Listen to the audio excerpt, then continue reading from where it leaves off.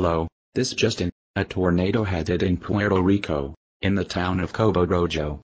Now we go live to Tim, who was on his way home when it hit. Hi, I am Kim, live here with Tim.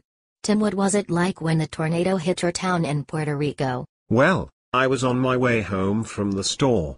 When I was in the car, the sky got really dark and it started to rain. Luck for me, at the time where I was, the tornado was too far away to reach me.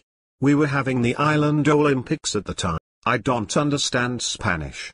From what I saw on the TV, there was a lot of damage to the poles near the stadium. I was watching the news and I saw a pole had fallen and smashed into a car. Because I don't speak Spanish, I did not understand what they were saying, but it looked bad. They had to postpone the Olympics for a few days. Okay, Tim, thank you. And now back to you, Tom, in the studio. Okay, well, we have to go to a break, but we will have more from Puerto Rico when we come back.